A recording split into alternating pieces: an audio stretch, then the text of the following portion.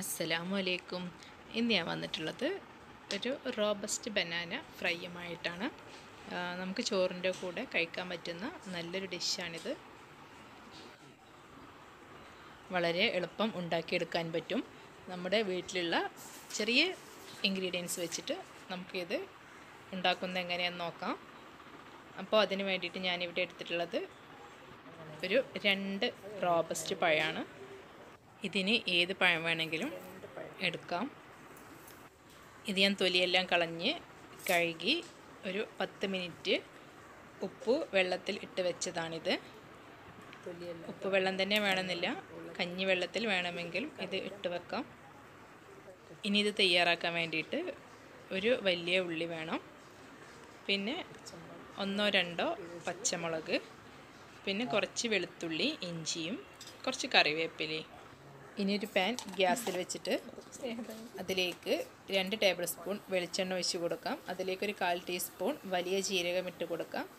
അതൊന്ന് ചുമന്ന് വരുമ്പോൾ അതിലേക്ക് വെളുത്തുള്ളി, ഇഞ്ചിയും കറിവേപ്പിലയും പച്ചമുളകും കൂടി ഇട്ട് കൊടുത്തിട്ട് ഒന്ന് ചെറുതായിട്ടൊന്ന് മൂത്ത് വരുമ്പോൾ അതിലേക്ക് വലിയ ഉള്ളി കൂടി ഇട്ട് കൊടുക്കാം.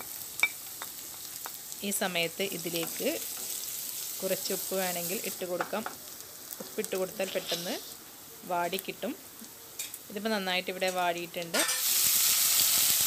ഇതിലേക്ക് കഴുകി വെച്ച പഴമിട്ട് കൊടുക്കാം. എന്നിട്ട് നന്നായിട്ടൊന്ന് എല്ലാം കൂടെ ഒന്ന് യോജിപ്പിച്ചെടുക്കാം. ഈ സമയം ഇതിലേക്ക് ആവശ്യമായ ഉപ്പിട്ട് കൊടുക്കാം.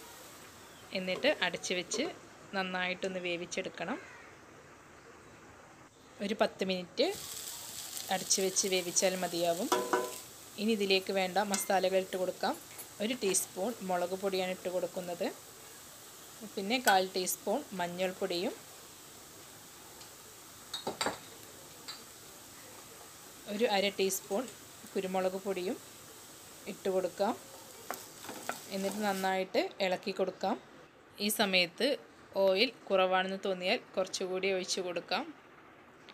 എന്നിട്ട് നന്നായിട്ട് ഇളക്കി കൊടുത്ത് നന്നായിട്ടൊന്ന് ഫ്രൈ ചെയ്തെടുക്കണം. ഇതിലേക്ക് മസാലകളൊക്കെ ഒന്ന് പിടിക്കാൻ വേണ്ടിയിട്ട് ഒന്നുകൂടെ അടച്ച് വെച്ച് വേവിച്ചെടുക്കാം.